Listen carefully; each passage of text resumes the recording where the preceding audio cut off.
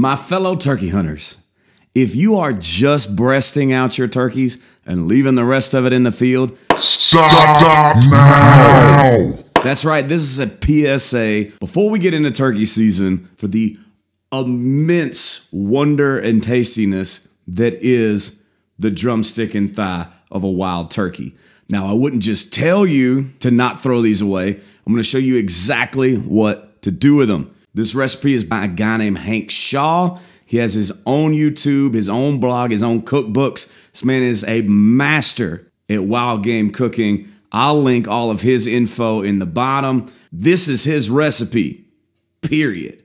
But I love it so much, I wanted to make sure I shared it with you to try and keep people from not taking legs out of the woods with them. If you would do me a favor and go ahead and squeeze the trigger on the like button and subscribe if you would like. We're doing a giveaway right now too, and I'll give you that info at the end of the video. So right now, let's head to the kitchen.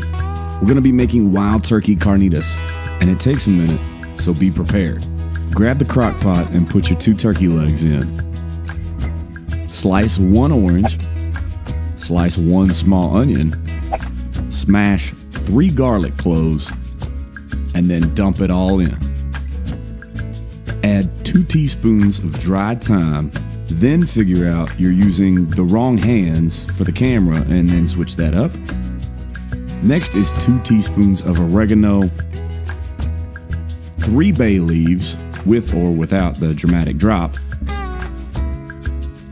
1 small cinnamon stick, a 1/4 cup of brown sugar, 1 quart of turkey or chicken stock,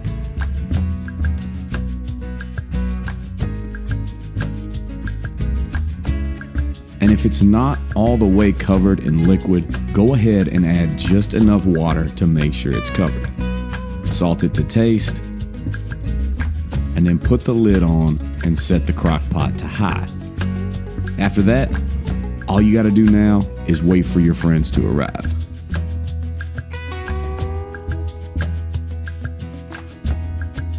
Now the cook time varies, but it's generally somewhere between 4 to 6 hours. Most of the time I check it around the 4-hour mark, and then you can kind of gauge the rest of the time you need from there. I think I just stepped in pee. Once your legs are cooked through and tender, pull them out of the crock pot and let them rest for a minute.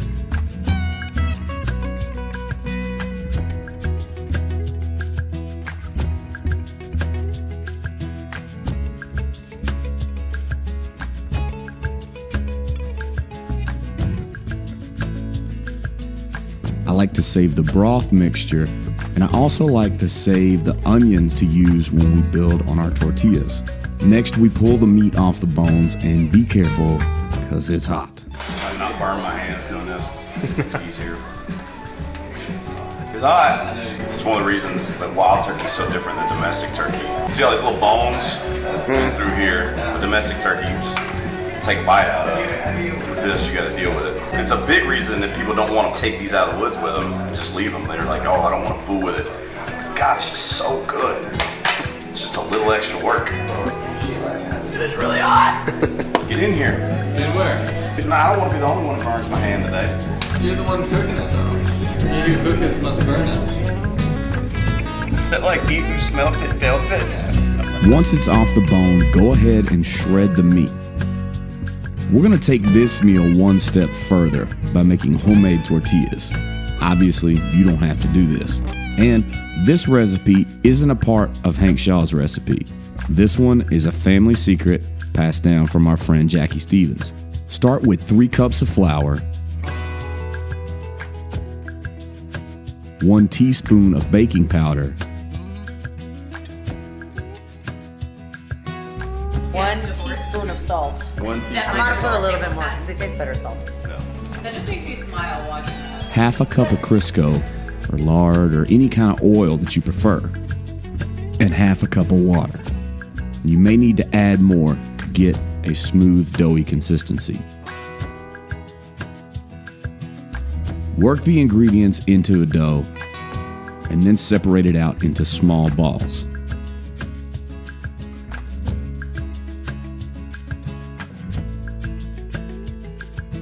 Once you do that, press them flat and roll them out to your desired thickness. It's traditional to use a hot cast iron to cook these, and you just want to cook them until they're brown and hold their shape. Everything is almost ready, so oil your cast iron or your skillet and crisp up the shredded meat.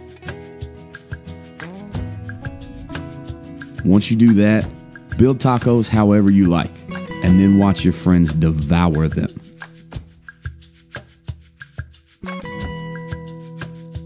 Over the years, I've grown from getting the most enjoyment out of acquiring the meat to getting the most enjoyment out of sharing the meat. Sharing the spoils of hunting is the first step for a lot of people into the outdoors. A well-cooked wild meal could be just what someone needs to lead them into becoming an outdoors person. Again, this recipe was created by Hank Shaw, so all credit to him. It's amazing. Again, all his stuff is linked down below. Now, we're giving away the pack that we used in Colorado elk hunting this year, and also when we hunted blacktails in Oregon. June 1st is the deadline for that. So go ahead, hit the subscribe button, and comment on any video the word pack. Could be used in a sentence. You could just use the word pack. It's simple, it's to the point, and it gets you entered. We really, really appreciate all the support. Again, hit the subscribe button, pull the trigger on the like button, and please be safe out there during turkey season and go get you a gobbler.